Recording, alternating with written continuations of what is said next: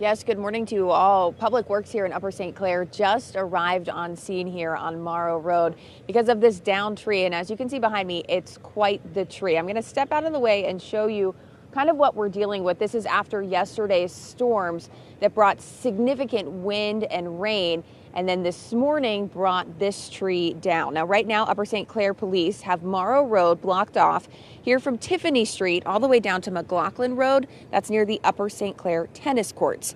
This tree fell a little earlier this morning. Again, police are here on scene blocking the road. And within the last 5 minutes, Public Works just arrived to check out the scene, see what they can do and what needs to be done. They do tell us it may take some time just because of the size of the tree. Now, at this point, it does not appear to be impacting any power lines, and homes in the area still have power at this point. Now, this is a pretty residential neighborhood. Again, in the meantime, Public Works, their crews have just gotten on scene. They are asking people to avoid the area simply because they don't know how long that cleanup will take.